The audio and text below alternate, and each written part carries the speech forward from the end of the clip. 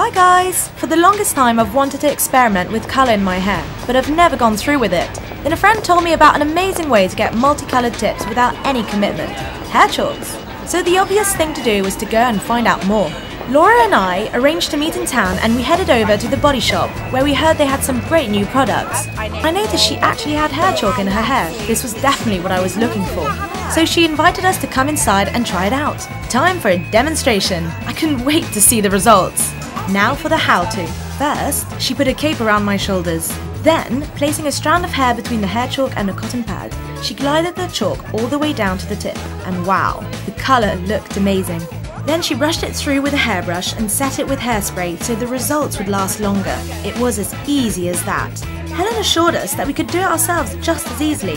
So I tried the blue shade out on Laura, who's a brunette, and the colour looked incredible on her. It looks way blue. Hair chalks are such a great way to add temporary colour to your locks. It's super easy and we had so much fun playing with the bright colours. As soon as she told us that the hair chalks were limited edition, I knew that we had to get hold of them right now or we'd miss out.